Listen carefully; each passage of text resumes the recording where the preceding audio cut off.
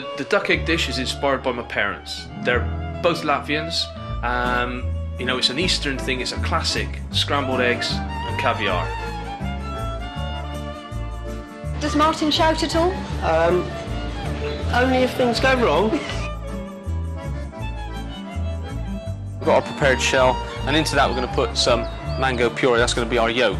And we put a nice squirt of that into the bottom of the shell. That we're going to top with our whipped cream. Be generous, you know, overfill the shell, and then we'll level that off with a palette knife. With boiled egg you have soldiers. Now what we use are these. This is shortbread, and there you go. Pop those on the side.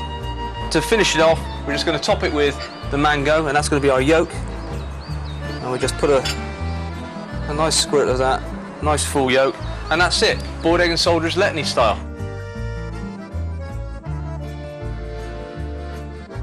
We've got the crayfish we boiled in water with salt, black peppercorns, and black currant leaves. And you can see the colour change there. And we just pop those into cold water. That's just to refresh them. That stops the cooking, basically. It's nice to see one of the best chefs in Britain making good old humble shepherd's pie. Well, I'd put it down to good housekeeping, you know. When it's your own business, you've got to make some money. So. And here we have the hatchery. So how old are these? These have been hatched about 2 weeks. So how many in just this tank here, how many do you think there are? Well, roughly in this tank there's about 15,000. 15,000? In nature, only about 2% would survive if they're lucky. And in this situation, how many do you expect to survive? Probably 70–75% will get through to market size, or up to bigger sizes for the smoking. There, look at that.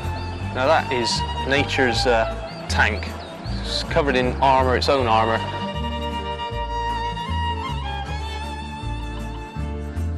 So, your turn now, guys.